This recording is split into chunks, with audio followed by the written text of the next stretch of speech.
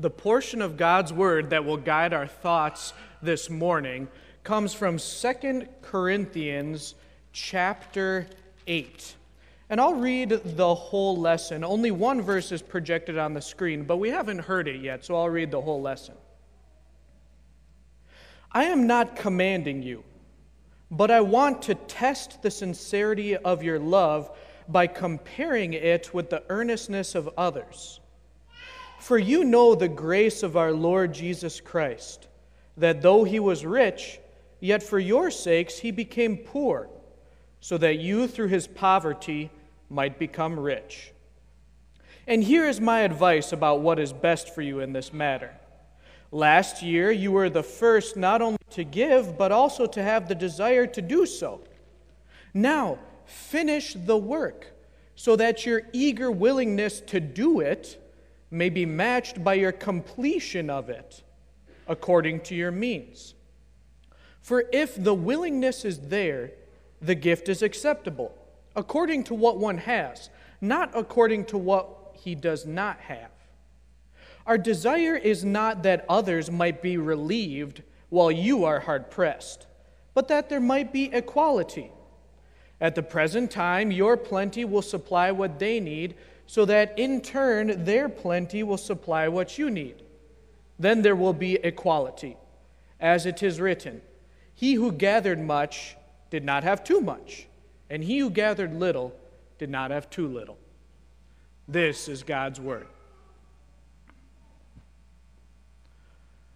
Grace to you and peace from God our Father and from our Lord and Savior, Jesus. Dear fellow recipients of Christ's riches. Evelyn Adams defied all the odds. She won the lottery back to back. Evelyn Adams won the lottery both in 1985 and 1986 for a combined winning of $5.6 million. But then the luck went to Evelyn's head. She figured she was on a streak, so she was bound to win more, so she took all her winnings to the tables and slot machines of Atlantic City. And she gambled it all away. Today, she's penniless.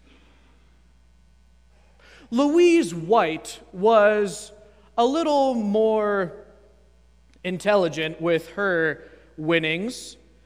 She won the Powerball back in 2012 for $336 million. Right before she bought the winning lottery ticket, she had bought some Rainbow Sherbet ice cream at the grocery store. So, in honor of the lucky dessert, she set up a trust fund and called it the Rainbow Sherbet Trust Fund. That trust fund now benefits Louise's family. Vivian Nicholas was a little more selfish with her winnings. She won a British lottery back in 1961 that would be worth about $5 million today. Immediately, she went out and bought a bunch of fancy dresses, and she bought a couple of luxury cars. Then she went and traveled America and traveled Britain. Today, her closet is full of nice clothes, but her wallet is empty. All of these stories of lottery winners come from an article in Business Insider. Now, I wonder, if you won the lottery, what would Business Insider write about you? Would there be a story about how you gave it all away to charity? Would there be a story about how you squandered it all away on luxury items and services? Would there be a story about how you became a smart business person and invested your money in some companies that earned you more money? What would Business Insider write about you if you won the lottery? That's a good question for us to consider, because the Apostle Paul is going to tell us today that we all have won the lottery. We have won the spiritual lottery. And the Apostle Paul is going to encourage us to be dear givers. You won the lottery. Be a dear giver. Our reading for today comes from the book of 2 Corinthians. In this portion of God's Word, the Apostle Paul is encouraging the Corinthians to give some money to a special offering. This special offering was dedicated to the Christians in Jerusalem. You see, the Christians in Jerusalem were suffering. There had been a big famine, so all the people of Jerusalem were suffering. And not only that, but the people in Jerusalem often suffered from poverty because the Christians were ostracized. The Jews who didn't believe in Jesus ostracized the Christians, so it was kind of hard for the Christians to earn a living. So the Apostle Paul writes letters to the churches that he had started, and he travels to those churches and encourages them to give an offering to help the suffering Christians in Jerusalem. Right before our reading for today, Paul says that he had just been to Macedonia, and the Macedonians had given generously to this offering. Even though that they themselves were kind of poor, they gave generously to this offering. Then, in our reading, Paul gives the Corinthians the ultimate motivation for giving. Our reading starts out like this. I am not commanding you, but I want to test the sincerity of your love by comparing it with the earnestness of others. Right off the bat, Paul tells the Corinthians and us something about Christian giving. He says, I'm not commanding you. Christian giving is not something that is forced or that is done grudgingly. Paul says, I'm not going to command you. That's not how Christian giving works. He tells the Corinthians, but I want to test the sincerity of your love by comparing it with the earnestness of others. When I first read that, I didn't like it. Paul is talking about comparing the Corinthians and the Macedonians. Remember, he had just talked about the Macedonians before our reading. He says, I want to compare the earnestness of your love, or I want to test the earnestness of your love by comparing it with that of others. It sounds like Paul is saying, hey, these guys gave a lot. Are these guys better than you? We need to keep in mind, though, that Paul never mentions a dollar amount. He never says, these guys gave $1,000. Are you going to match it? No, rather, Paul is talking about an attitude of the heart. The Macedonians gave generously and willingly. Paul is holding them up as an example of what kind of attitude Christians have when they give. And Paul is certain that the Corinthians have that same attitude because he knows that they're lottery winners. Our reading goes on. For you know the grace of our Lord Jesus Christ, that though he was rich, yet for your sakes he became poor, so that you through his poverty might become rich. When encouraging Christian giving, the Apostle Paul points to the ultimate example. He points to Jesus. Jesus was rich. Jesus had wealth that we can hardly even imagine. First, Jesus, the Son of God, was all-powerful. He could create things with a simple word. Jesus was also omniscient. That means he was all-knowing. He knew all the secrets and intricacies of the universe. Jesus was also immortal. He wasn't subject to death and sorrow and pain and suffering. Jesus also had the perfect relationship with God the Father. He and God the Father lived in perfect happiness together. Jesus was rich. He had all of those things. And our scripture for today says, he became poor. All those things that I mentioned, Jesus gave up. He set them aside. He became poor. When Jesus was on this earth, he set aside his almighty power. If he wanted to create something, he had to get his carpenter dad to help him out. Jesus also set aside his omniscience, his all-knowing. While he was on this earth, he had to learn and grow just like we do. Jesus also set aside his immortality. He made himself subject to pain and sorrow and grief and death. Jesus also set aside his perfect relationship with the Heavenly Father. Jesus set all that aside. He became poor. And why did he do that? He did that so you could become rich.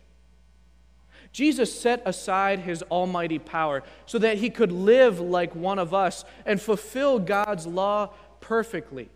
Jesus set aside his immortality so that he could suffer and die to save us from our sins. Jesus set aside his perfect relationship with the Heavenly Father so that he could take our broken relationship, suffer the consequences, and then give you his perfect relationship with the Father.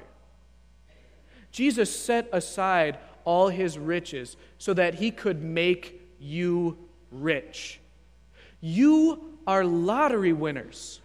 You're going to go to heaven. You have a perfect relationship with God the Father. You are a loved child of God. Jesus gave all that to you. You are a lottery winner.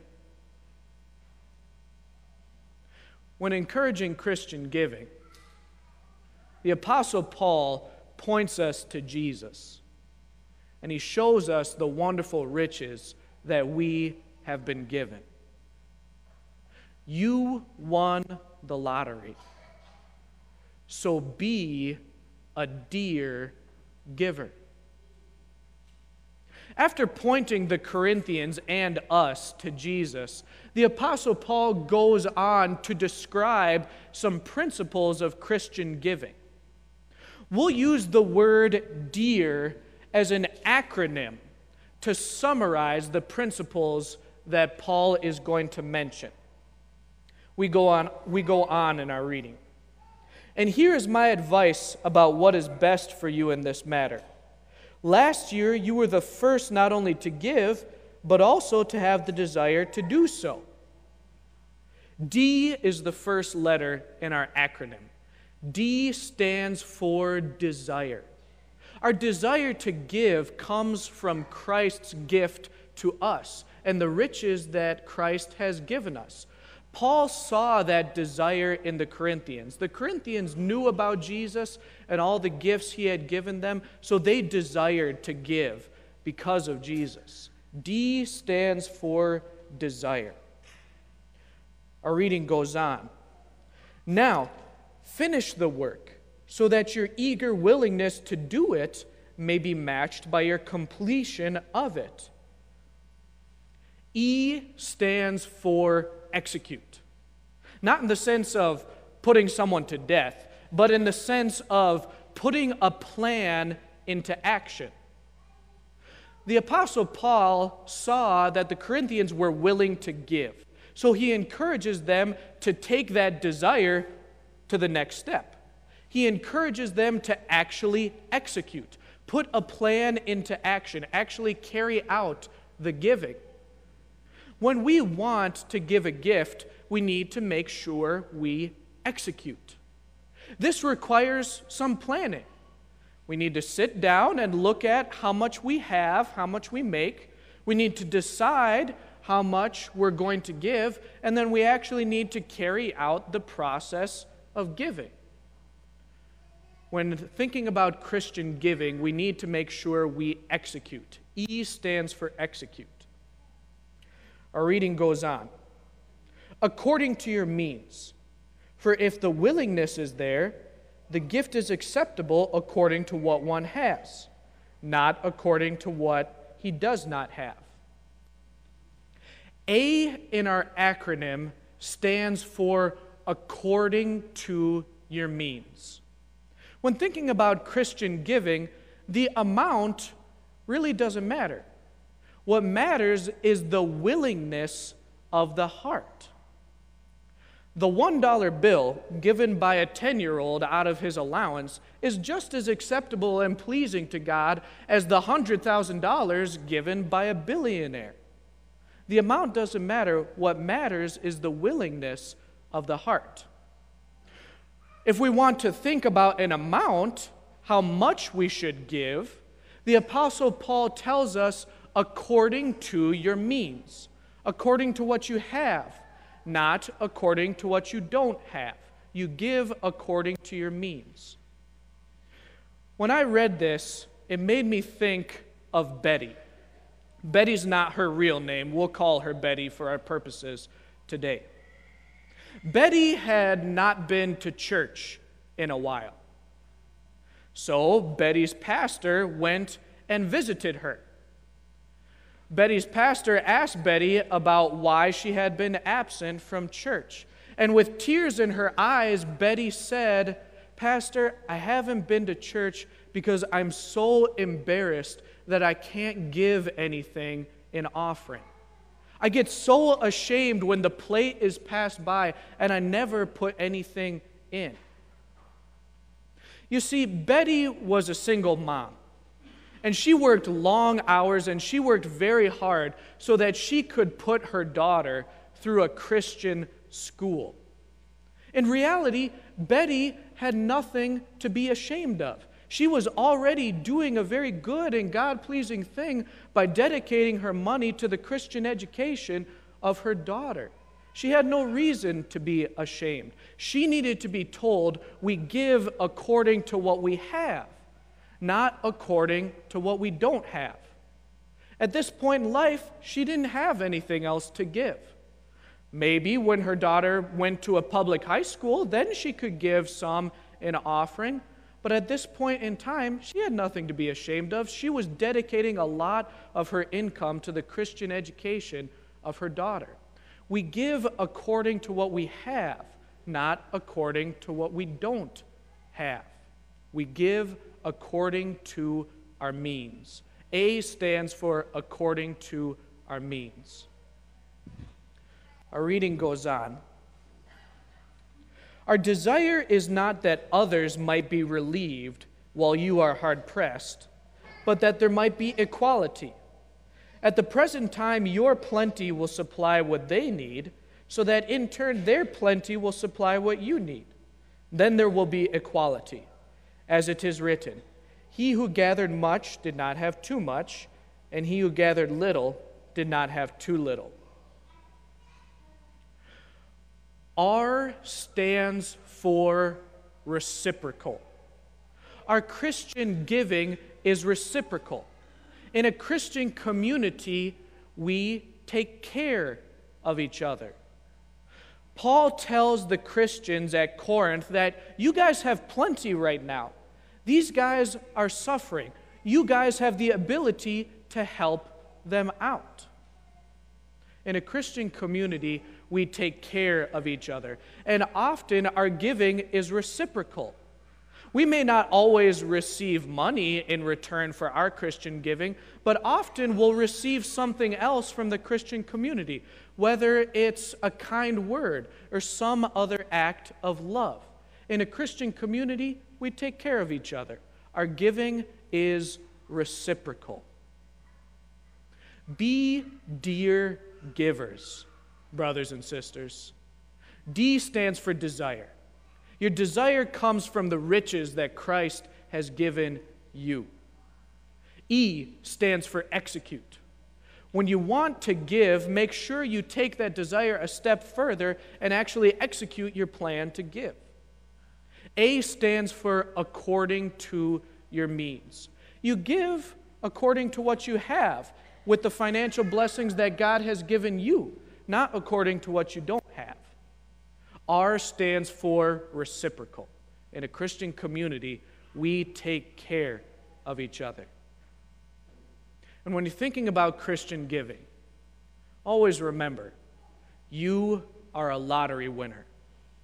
You have been given Christ's riches, a gift more valuable than any Powerball. Amen.